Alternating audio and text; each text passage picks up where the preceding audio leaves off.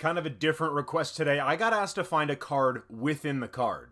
The image here shows Don Mattingly signing one of his cards. There isn't any footage I could find that would help us here, so I have to try a new strategy. I scrolled through dozens of Mattingly cards throughout his playing days and couldn't find anything that matched the yellow back of the card and a black bar along the top.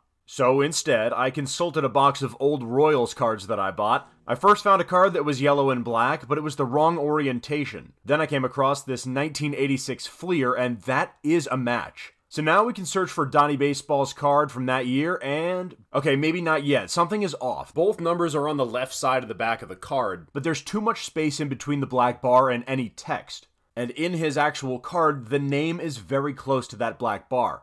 So we're nearly there, but this isn't quite it. Luckily for us, Fleer came out with a Mattingly in Action card that has the same back to it. But if we zoom in again, the second line of text appears to be longer than the first, which does not match with this one. And that's why I believe the card he's holding is the AL Batting Champs card featuring him and future teammate Wade Boggs. But just to be sure, I wanted to compare the original image with the card I think it is, so I made this edit. Let me know what you think. Did we find it?